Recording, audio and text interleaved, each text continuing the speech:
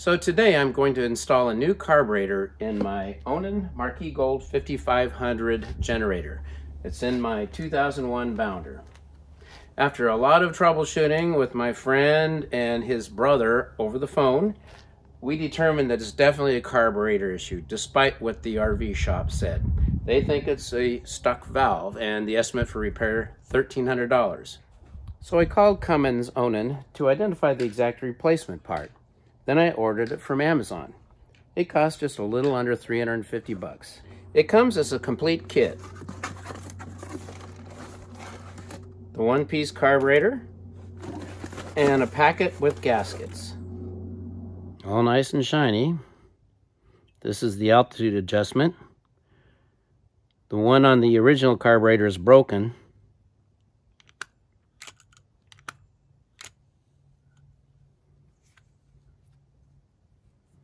Throttle.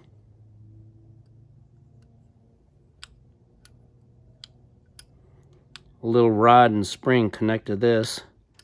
It's the tricky part of the installation. So before I ordered the carburetor, I ordered this tune-up kit that includes a air filter, a fuel filter, 2 spark plugs, oil filter, and oil. Okay, let's open up the cover and get started. Lily wants to help out too. First, I'm going to clamp the fuel line, and I'm going to drain the float bowl.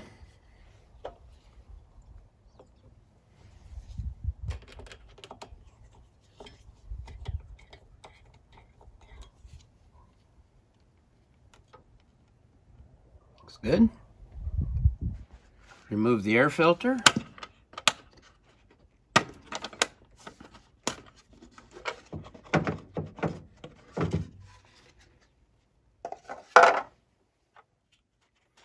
Pretty burn looking after all the troubleshooting.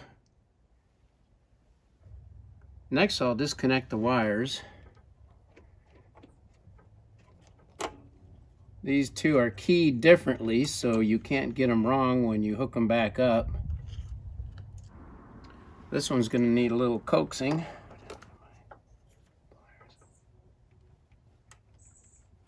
There we go. All right, now I'll remove the air filter case.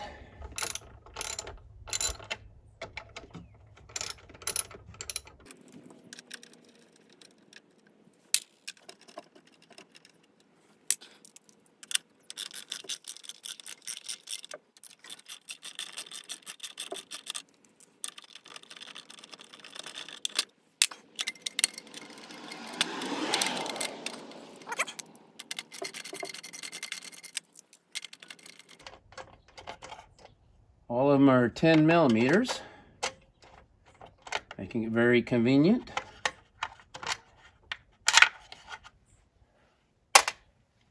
All right, what do we have here? A little bit of clearance on the top. There we go. And we've got the intake hose here on the bottom. You have to pull out. There we go. Now we can see the old carburetor. Let's take a closer look.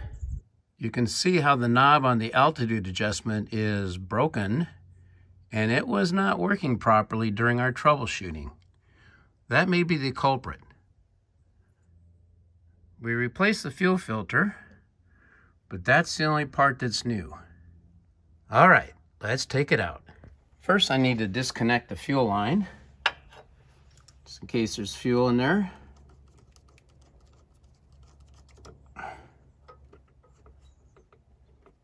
Yeah. That'll work.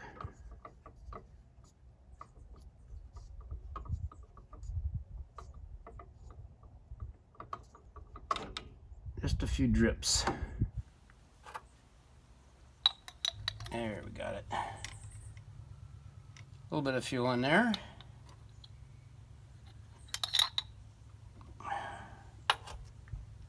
Now you can see how the carburetor slides on those two bolts. I can't just pull it out though yet. I need to disconnect the little rod, throttle rod, and the spring very carefully.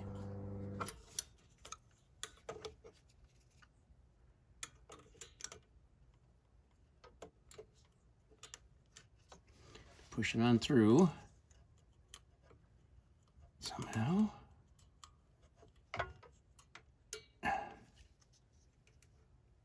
There we go. The top one's already loose because it was not reinstalled properly. Now the tricky part is to disconnect this rod here. I have to get to the other side. Okay, sliding on back on a little bit. Take a look at it. So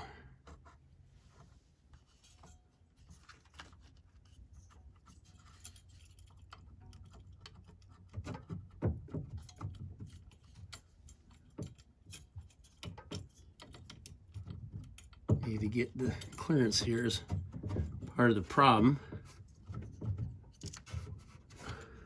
How do I do that?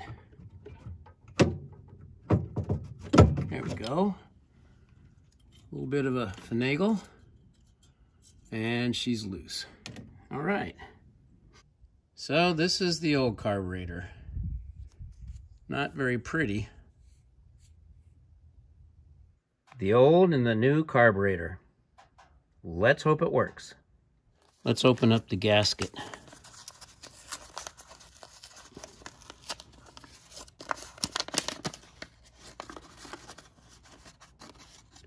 Yep. Okay, let's replace the gasket. There's a spacer here, looks like. Pretty clean. And there's a second gasket. It's gonna take a, oh, here it comes. Oh, good.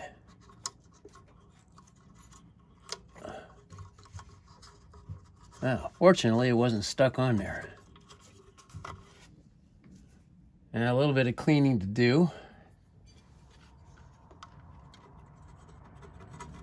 There we go.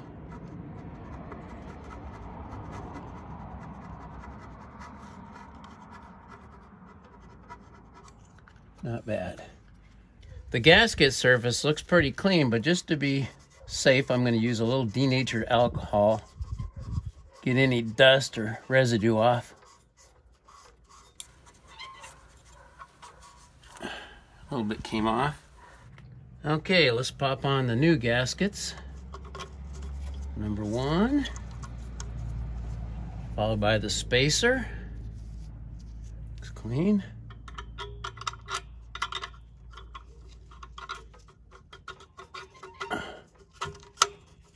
And then the second gasket.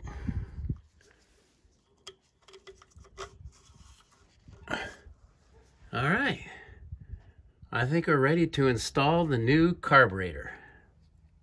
Well, let's see if it fits.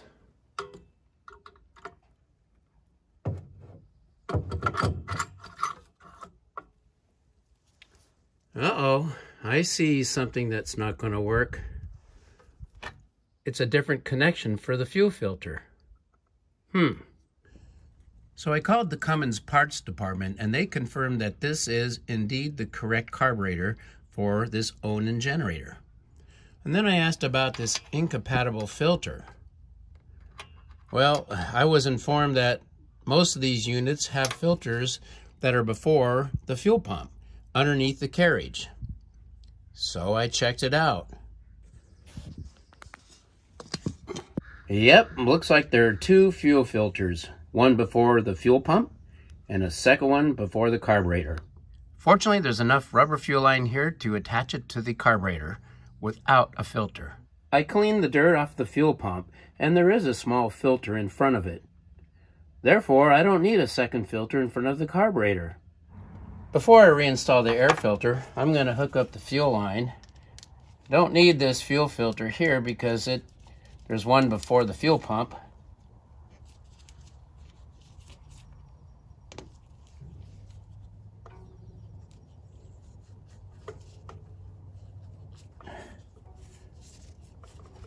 just enough fuel line to hook it up. There we go. Now I can install the air filter unit. During my investigation of the two fuel filters and the strange connector for the solenoid, I totally missed the fact that there's a missing gasket in the kit. This one here on the original carburetor was not included in the kit that was sent to me. I called Cummins about this problem and they confirmed that it is not included in the kit and I would have to order it separately. So I put in an order and it should arrive this afternoon. Meanwhile, I'll use the old one for now. I am determined to test out the carburetor. Let's give it a try. Clean it up a little bit. I think that'll work for now. All right, the new carburetor is in place, but before I secure it with the air filter housing, I need to reattach the throttle rod here. And the little spring inserts first, and then the rod arm here goes in this hole. Get the right angle to get it in there. There it goes. There we go. Spring there in the right position. There we go. Okay, and while it's still accessible, let me hook up the bottom spring of the throttle.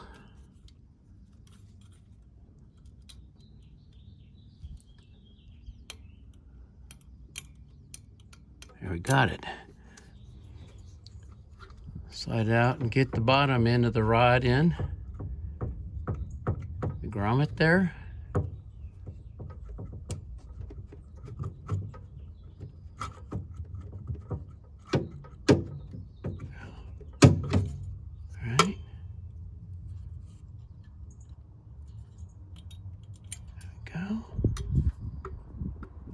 Oh, the spring came out.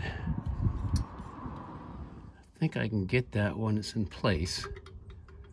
Let's see if that's possible.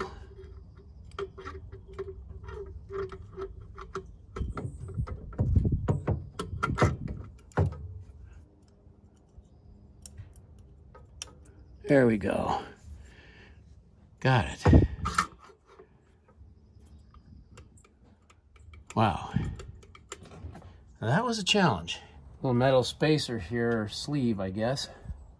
I need to take it off so I can put the gasket there. Reinsert it. Ready to go. First, the third gasket, not included in the kit. Top front. Reinstall the air filter housing. There it goes. There, popped in there. Make sure all those sleeves are back in the holes. Bolt it back on. Put the nuts back on loosely.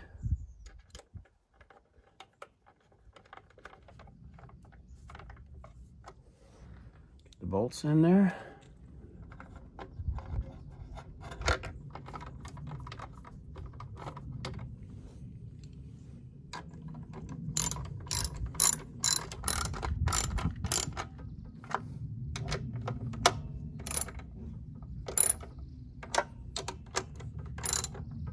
Don't want to over tighten it.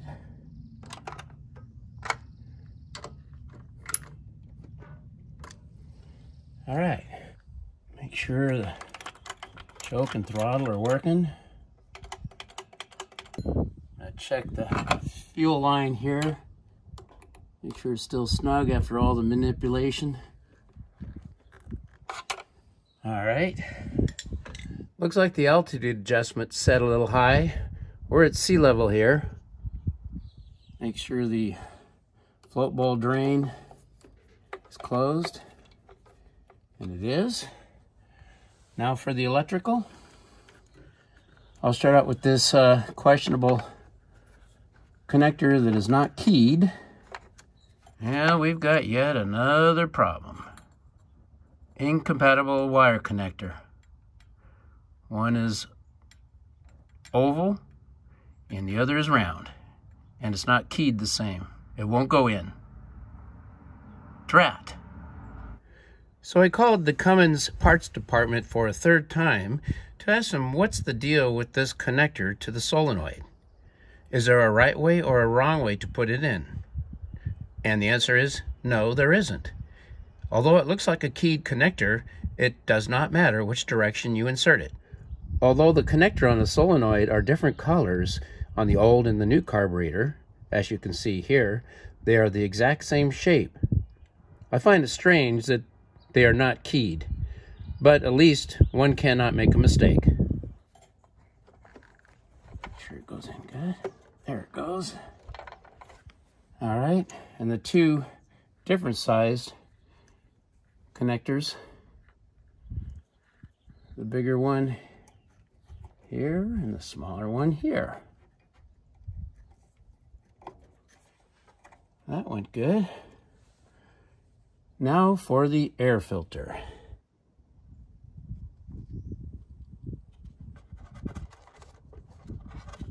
There we go. To put the cover on. Gotta fit in these little notches up here.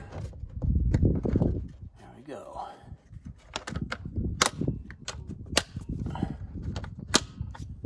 I believe it's fully assembled, ready to prime the fuel pump and give her a start.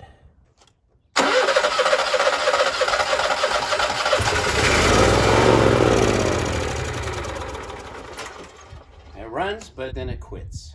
Let me see what the code is. It's 1 followed by 4 blinks, 14. All right, I'll have to check that in the manual. Error code 14. Engine governor unable to maintain rated frequency. Corrective action? See an authorized Onan dealer. Well, that's of no help. Before I take this in the shop, I'm going to try one more thing.